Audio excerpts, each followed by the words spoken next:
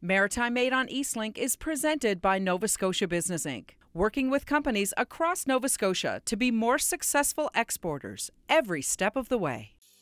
LED roadway lighting has had a successful history of developing and distributing highly efficient light-emitting diode or LED streetlights to customers around the world. These LED streetlights have helped cities reduce light pollution, power use, and greenhouse gases. This clean tech company has now established a new innovative division called Liveable Cities. Liveable Cities make a smart tech sensor that mounts to the top of an LED streetlight. The smart sensor has the ability to collect many different types of data, such as the speed and volume of traffic or the levels of air pollution in the air. The sensor communicates the data it collects to software that generates reports to help a city make smart, informed decisions. The sensors can even detect when a car is going by and adjust the light levels. We're an innovative company. That's what drives us every day. That's what, when people come to work every day, is, what can we do next? What solutions can we provide to our customers? LED roadway lighting, we founded that back in 2007. The history of the manufacturing operation goes back to 1973. So actually, when you get out on the manufacturing floor, you're going to see people that have worked here since 1973. So we have a long history here of building high reliability electronics. That led us into the LED street light market as LED roadway lighting. We developed a world-class LED street light that we've exported to over 65 countries. The natural progression of that now is into the Liveable Cities product line. And that is all about microsensing and connected products and connecting municipalities and cities and utilities so that they have a more safe and secure and resilient environment. To begin, each sensor requires a circuit board, which is assembled according to what that sensor will monitor. The boards shown here are speed radar boards. They'll be combined in a radar sensor housing further down the line. A board is fed into the machine where electrical components are mounted to the board. Next, a machine with two fast-moving arms applies additional control parts to the board, according to the design specifications. The board is then inspected and additional parts are applied by hand. The board then moves on to a soldering oven, where a high-temperature controlled process of soldering is undertaken. Employees monitor the 13-stage process to be sure all solders will hold up in extreme exterior conditions.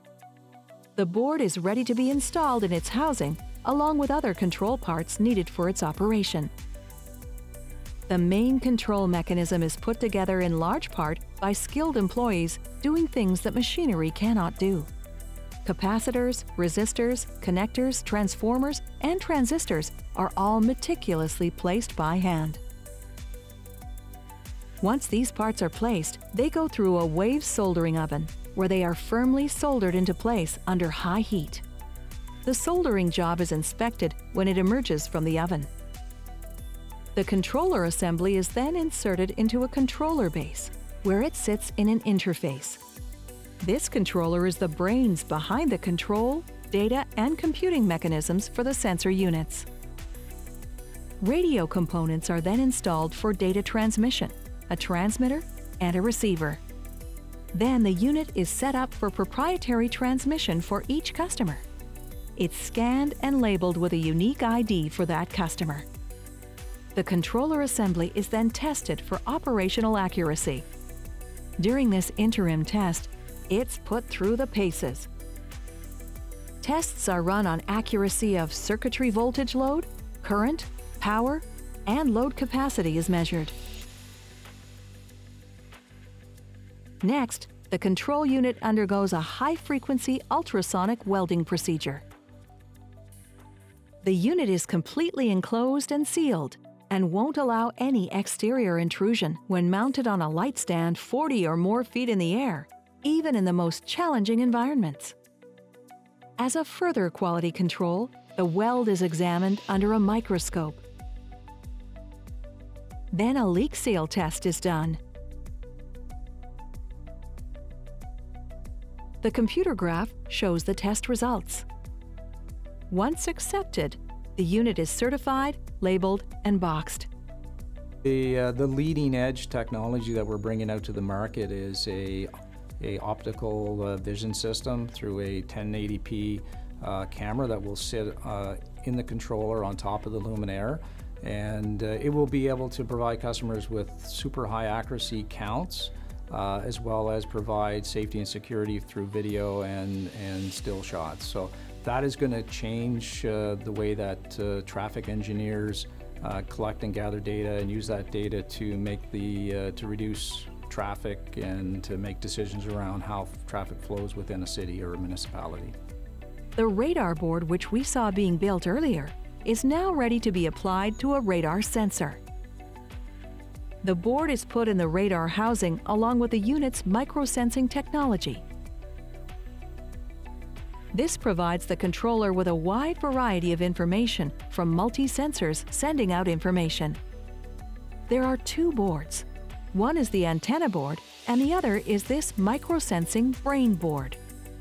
Once assembled, the housing is tested in an anechoic chamber to calibrate its output. Then, it's tested to be sure the unit operates within the parameters of Doppler radar. Similarly, an air quality sensor housing is assembled by another employee. A particulate matter counter is inserted with a board.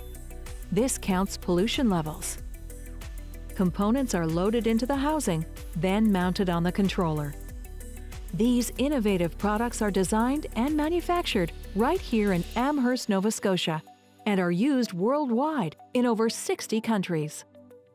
You know, to be here locally in Nova Scotia, and the fact that we have a world-class container pier in Halifax, we've got international airports both in New Brunswick and in Nova Scotia and Halifax. We're right on the Trans-Canada Highway, so the access to transportation and trucking of our goods makes it very easy for us to export our product globally.